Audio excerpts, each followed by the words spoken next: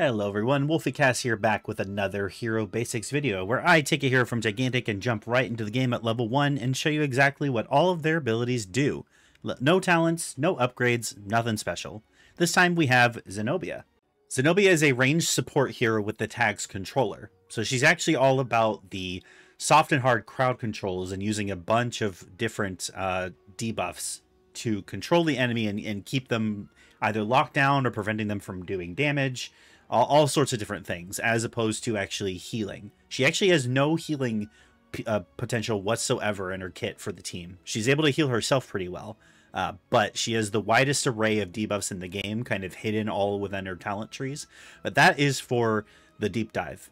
For now, let's go over Xenobia's stats. Xenobia has 1700 health and 15 armor, so she actually has the second lowest health pool as far as the supports go in the game. But she makes up for that with, you know, the array of crowd control and the self-healing that she can provide.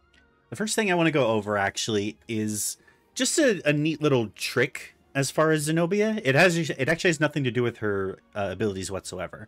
But Xenobia has a shockingly large air dodge. Because anyone that doesn't know, you can actually perform dodges in the middle of jumps.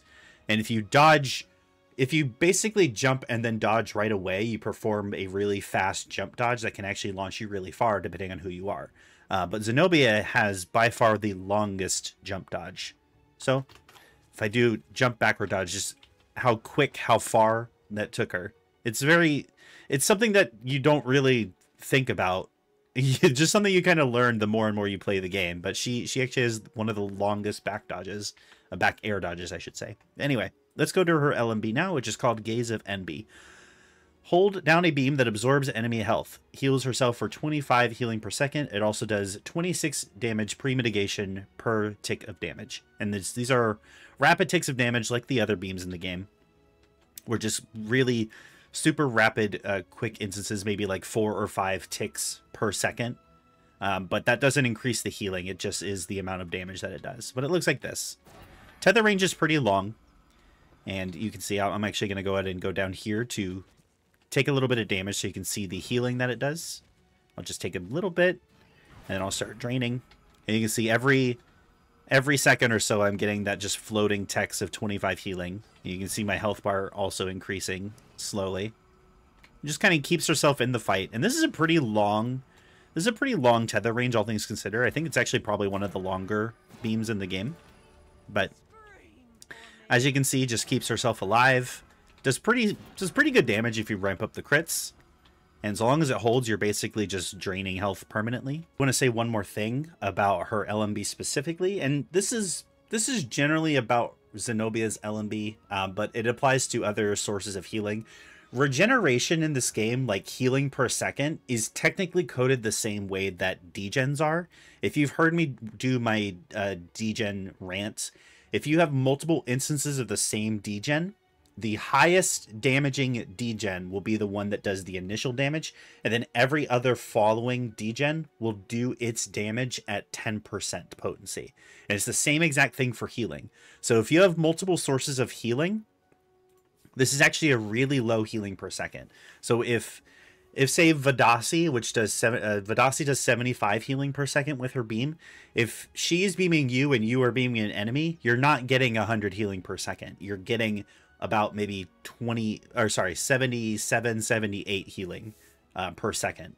So because it's all counted as the same regeneration effect of healing. And then there's also I think it's called massive heal, where if it's a big burst of healing, like Sven's E does a massive heal and then the healing over time.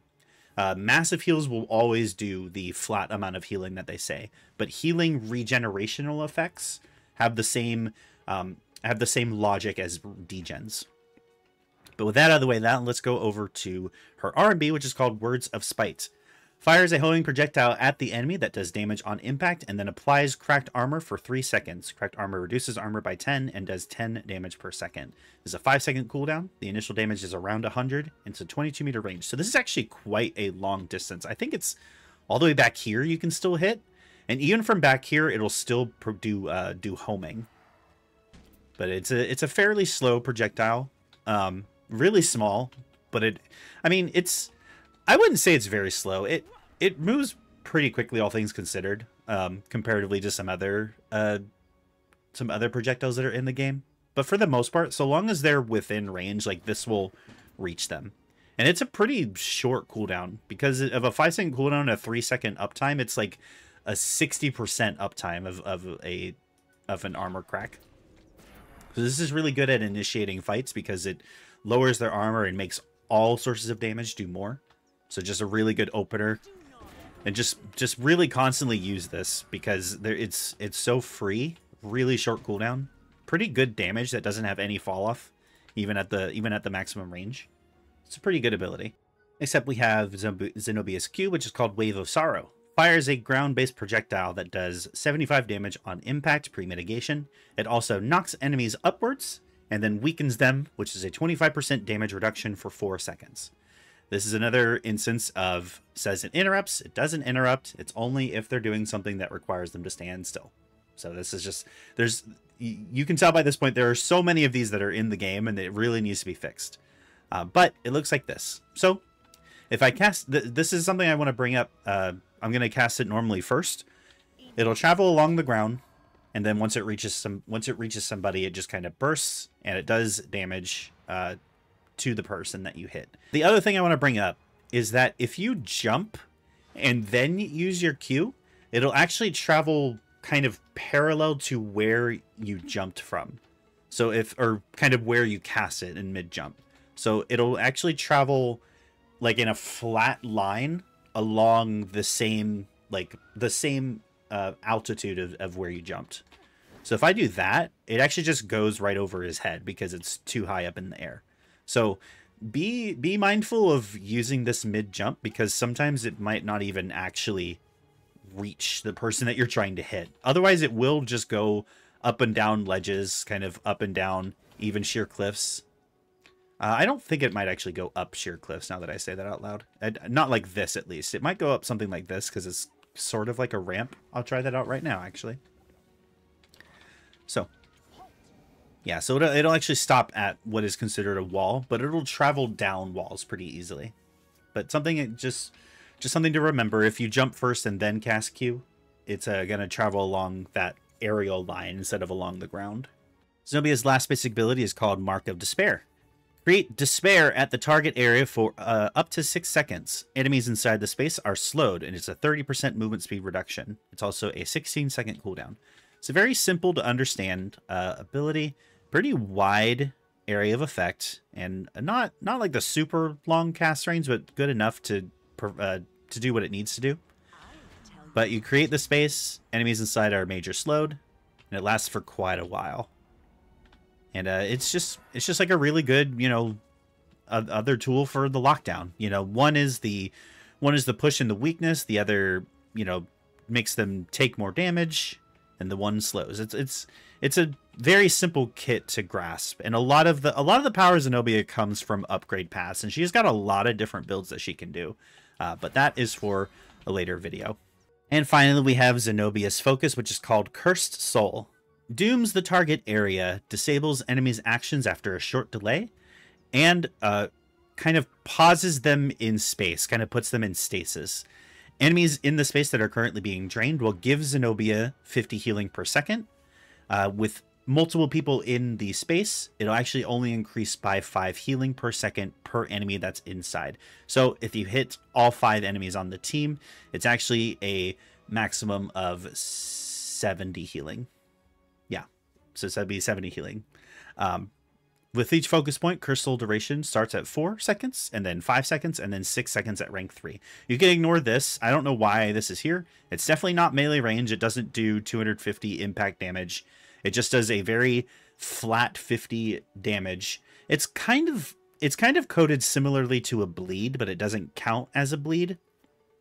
And what's important to know is that when it means it disables actions and health changes, it means that anything that is currently affecting the enemy will basically act as though it's not there. It's very hard to explain.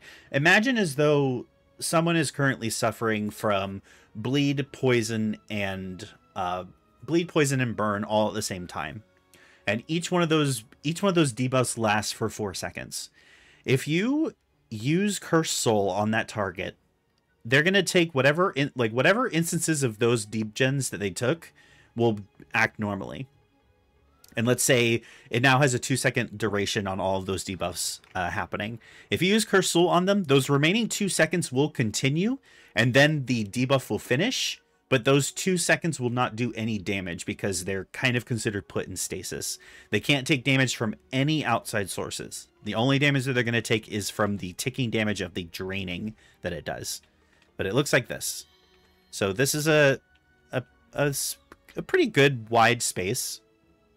And there's a small delay before it fully activates. But they kind of, you know, they're in that purple shell. They get the dizzy, like, stunned animation. And they take that damage. And that is the only damage that they're going to take. It does not matter if they have all the degens of the world. It doesn't matter if you got 2 or 3 people firing at them or using their melee attacks. It doesn't matter if you're using your attacks. They are not going to take any source of they're not going to take any damage from any source, so long as they're in that stasis. So this focus is really difficult to use properly. It's really about, you can use it to save yourself, like if you get jumped on and hit 2 people, or if you can get close enough to use it on a priority person and just kind of put them out of the fight for a long time. Like you can take like a tank out of the fight for 4 seconds. You could take their strongest damage threat out of the fight for a minimum of 4 seconds. So it can be used that way.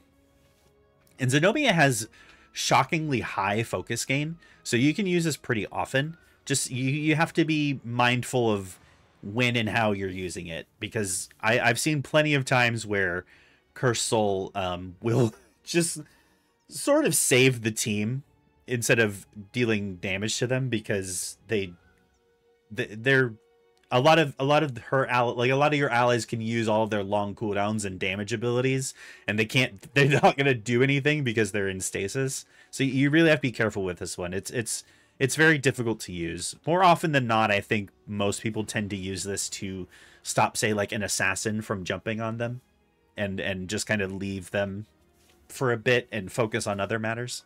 But that is it for Xenobia. She's kind of just the overall degen queen, the debuff queen.